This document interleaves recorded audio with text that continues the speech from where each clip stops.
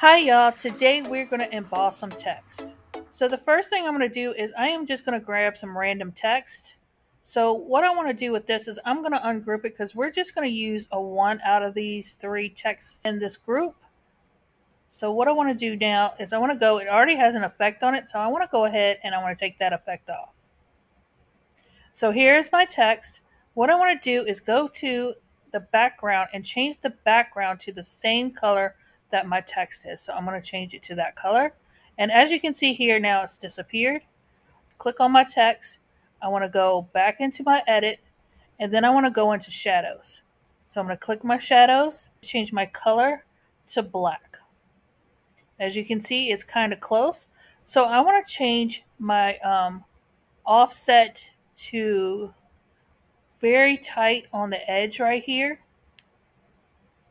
So you see how tight it is right there? I want to add some blur to it. I want to move my blur up.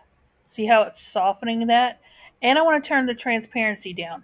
And the reason I want to turn the transparency down on this is because I'm going to stack these at least 3 deep to give it more depth. So the more I stack it, that black spot is going to get darker and darker when I stack it. So we want to turn the transparency down so it doesn't get too dark. So I'm going to cut it down to about 20. And then what I want to do now is I'm going to take this and I am going to duplicate it. I'm going to line it up on top. See how it's getting darker? That's why we wanted to turn that transparency down. I'm going to click out of it, click back in it. I'm going to use my arrow key and I'm going to go over to the left, 2, 1, 2, and 3 up.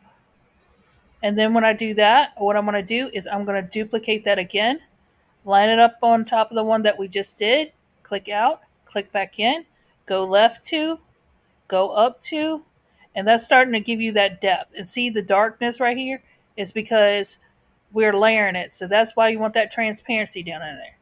And then we're going to do it one more time. I'm going to duplicate it.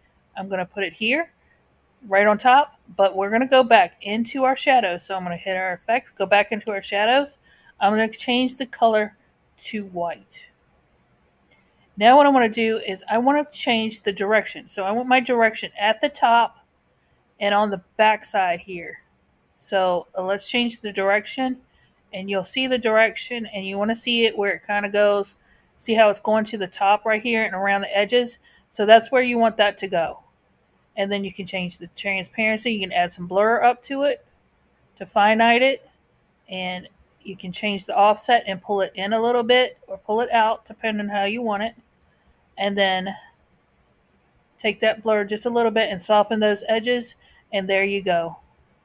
And that's how it is. Easy peasy lemon squeezy. We used to have the old editor where you could do multiple shadows on the same piece, but you don't anymore. So you have to do this layered effect. And personally, you could do it with just 2 layers if you want to see what it looks like with just 2 layers. We'll take this first one off. We'll just take these 2 off here, and we'll put these over top of each other. And you can do it a little bit with the 2 layers, and it'll give you that kind of effect too. Let's go and bump that a little bit. Bump, bump. That means I'm using my arrow key.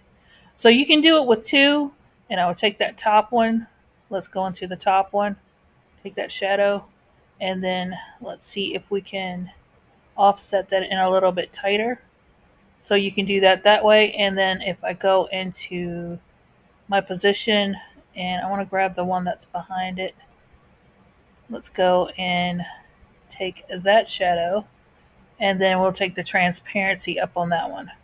So you can also just do it with 2, but I think it looks a little bit more better when you layer it. If we go back and layer it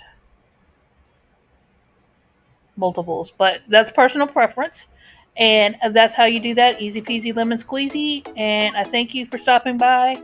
I'll see you on the next one. Bye y'all.